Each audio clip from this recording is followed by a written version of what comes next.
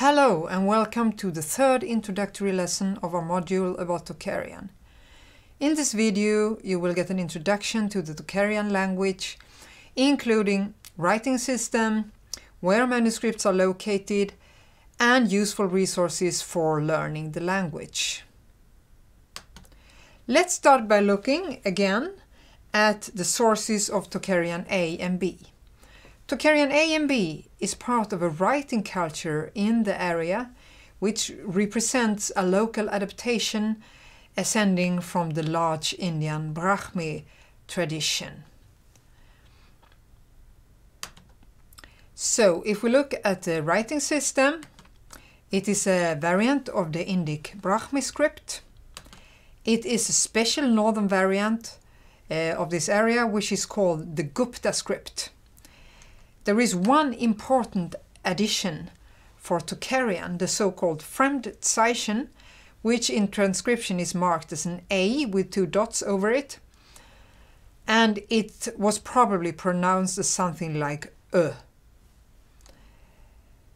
A number of graphemes in the script are not natural to Tocharian, but these are used for writing Sanskrit loans. However, Sanskrit loans are very frequent in texts, and this means also that these graphemes occur frequently. We will now look at the writing system. As I said, the most important addition of the Tocharian version of the script is the so-called fremdzeichen, which in transcription is rendered as an A with two dots. However, if we start by looking at the consonants, we see that the order of graphemes follows the Indian tradition. And you see the fremdzeichen variants here, for instance, and here, and here, and here. I will come back to that later. So here we have the independent vowels with a long A, but it was probably not pronounced as a long A. It was something like a. And the fremdzeichen here, the independent fremdzeichen. And here we have the long vowels and so forth, the syllabic R, and so forth. So these are the diacritics for changing the vowel quality of the syllabic graphemes exactly in accordance with the Brahmi tradition. And then we have again continued the diacritics. So here we see now how the graphs with the fremdzeichen appear. So we have ta, te, we have na, ne, we have pa, pe, we have ma, me, ra, re, la, le, and sha, she, shra, she, and sa, se. Tsa and tse. Again, this here, the tsa, it's a phoneme which is specific to Tocharian, so it's not found in Sanskrit. The Tocharian Brahmi script is part of a writing culture which is found in manuscript in different languages of all Eastern Central Asia, and there are several similar writing systems and traditions. And it's possible to trace the evolution and the change of the different variants in the different writing systems. Other languages of the Tarim Gupta tree include, for instance, Sanskrit, as you see here, of course.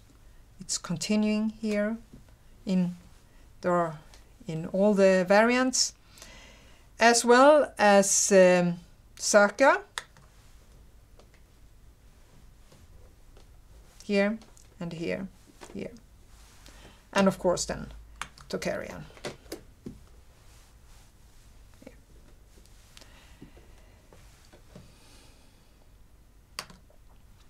Now, we should say something about the datings of Tocharian texts. There are precise datings that are found in texts from the first half of the 7th century Common Era, but only Tocharian B. And we have dates, for instance, in caravan passes and official documents. And important are the texts from the king Svarna-Tepe, and we'll see an example of that a bit later. We also have another method is C14 dating, and finally we have chronological dating by means of the so-called MQ writing, and we'll come back to that. So let's look first at the dating within texts, the precise datings. So this is a text in Tocharian B, which is written by a scribe of the king Svarna-Tepe, and it says, as you can see here, during the 21st year, in the 5th month, in the year of the great king Svarna-Tepe. And we know about the reign of king Svarna-Tepe, which means that we can date these texts precisely. Then we have the C14 dating, which is also interesting, and this dating have been done by Tasishu Tamai a little bit more than 10 years ago, and they date Tocharian B texts between 400 and 900, and Tocharian A texts between 700 and 1000, basically.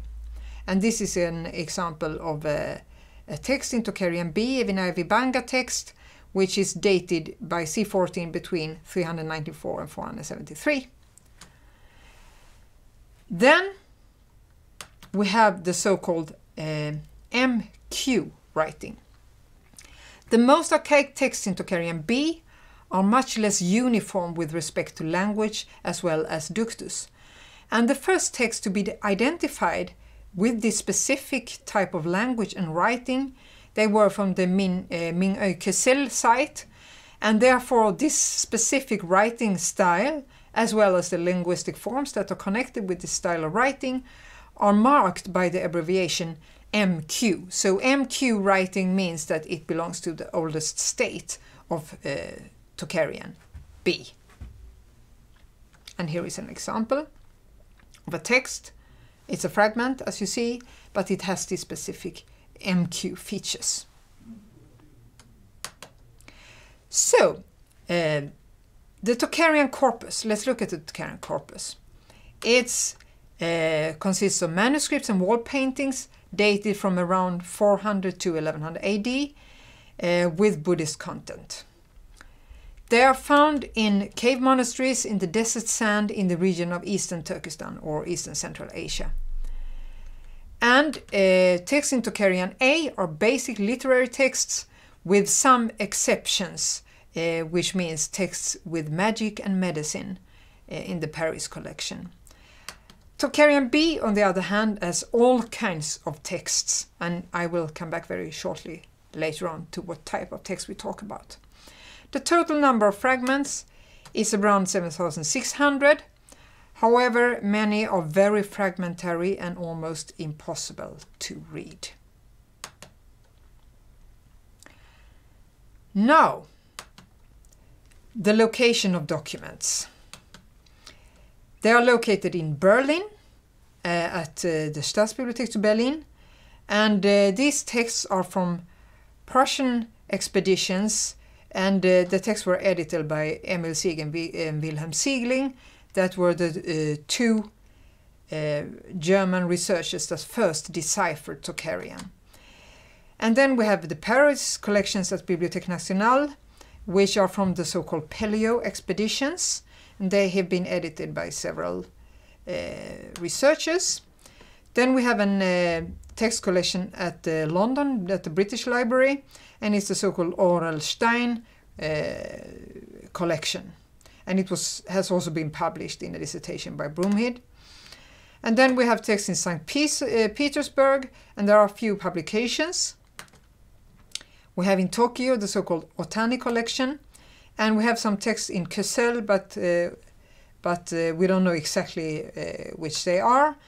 And then we have at the Museum of Urumqi, or the Regional Museum of the province of Xinjiang, the well-known Yankee manuscripts that contain the Maitreya Samhita Nataka.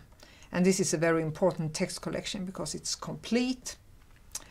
So, it's a general problem with Tocharian texts that they are often fragmentary, either burned or eaten by worms or other kind of fragmentization. So let's very quickly go through which type of content that the texts have. In Tocharian A and B we have monastic disciplines, Vinaya, we have doctrinal texts or sutra, we have law of reflections, Abhidharma, we have narrative texts, we have Jatakas and Avadanas, is this nice little stories about the births and the past lives of Buddha. We have Nataka, that's drama. We have poetry and epic, Kavya, and we have lyric, Stotra. And then we have science and technique or technology. And finally, grammar, astronomy, medicine, dream interpretation, and writing exercises. And finally, Manichaean literature. So, we have parallel texts, and the parallel texts, they are very important when you work with Tocharian, because Tocharian is sometimes very difficult to understand, and precisely we don't know the meaning of many words. So if we have parallel texts, it's much easier to understand what the texts are about. So we have parallel texts in Sanskrit, and it's Vinaya, Sutra, Abhidharma, medical text, Jataka, Vedana, Kavya, Stotra, grammar, astronomy, medicine, and dream interpretation. So actually, for most of the texts in Tocharian, we have Sanskrit parallels, but there are many texts that don't have any parallels, because there is also an independent tradition in Tocharian. So we have also parallel texts in Uyghur, basically the Maitreya Samhita Nataka, as well as in Chinese, in Khotanese, and in Tibetan. So we also have so-called profane documents, or documents that are non-literary documents. So we have historic documents, like we saw the Swarnatepe manuscript that we saw before. And economic, administrative, and juridical documents. These are all, or many of them, are caravan passes or legal documents and things like that. And then we have monastery letters, business letters, processes, and caravan passports. And finally, we have graffitis and inscriptions in situ in the caves. And finally, of course, glosses in Sanskrit texts in Tocharian.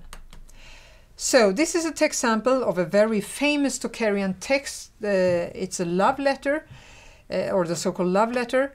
It's interesting because it is an example of a text that is not part of a specific literary tradition. So it's apparent that there was a monk or someone who was good at Tocharian and good at writing, that improvised and wrote a poem just by himself or herself. And that's quite clear that it's a unique document. So, another very well-known text in Tocharian A is the story of the mechanical doll. The reason why it is important is that it is almost completely complete. So there are a few texts that are not broken, and where we have several manuscripts in a line that contain the same text.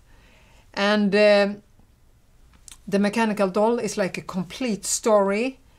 It's part of a Punyavanta Jataka text, so there are 25 manuscripts that belong together. Unfortunately, the originals are lost, so we only have very old copies of the texts. So in this lecture, later on, when we look at syntax, we will come back to this text about the mechanical doll, because it's a very nice text, but it's Tocharian A. So let's look at the corpora and dictionaries that are important to use when you try to work with Tocharian. First, we have the electronic corpora, and the most important is the centum corpus. It contains also tagged texts and a dictionary, a little mini dictionary, and it also has almost all of the texts. It's work in progress, which means that not all texts are yet completely translated and edited, but it's a very important resource for working with Tocharian. So the Titus Tocharica project is of course now a bit obsolete when we have the centum resource, but it's also important because the Titus project deciphered and digitized all of the Tocharian texts, and it's part of the centum corpus. So let's move over to Tocharian A. Tocharian A texts of the Berlin collection were published in 1921 by Siegen Siegling. And unfortunately, they were never edited or translated, so it was only the texts that were published. But there is a dictionary, a half dictionary, and also an electronic corpus which is a dictionary, and is also cross-referenced with the centum corpus, and it's called CDIC, the Comprehensive E-Dictionary of Tocharian A. It's not yet open, but it will be in 2019. So, if we move over to Tocharian B, we have the text editions by Siegen Siegling that were also, of course, edited by Werner Thomas. And they are not complete, they don't cover the entire language. So therefore, when working with Tocharian B, it's important to go back to the centum corpus, because the centum corpus contains references to all translations of all texts, and that's very important to have, because translations are very fragmented. They are found in all different kinds of publications everywhere. But there is a dictionary by Douglas Adams, of course. It's an etymological dictionary, and it has references to most texts, and it's a very important resource for Tocharian B. So if we talk about grammars, there are basically two grammars, one German grammar, and that's the Elementarbuch by Krause Thomas. It has 2 volumes, one with grammar and one with a little mini dictionary and texts. And then there is Chrestomathie by Georges Pinault. It's in French. It's also a grammar with texts that can be used for the language. So other important resources for studying Tocharian is a book by Melanie Malsan on the verbal system. The verbal system is very complex, and it's important to have a resource to find the sources of the verbs, because they are the most tricky part of the language.